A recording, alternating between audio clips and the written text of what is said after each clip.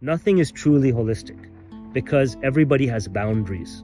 Everyone has stuff that they don't want a doctor messing with that particular aspect of their life. It may be a habit, it may be a psychological trauma, it may be something that's off limits. But in India, you have the opportunity to come as close as possible to holistic health.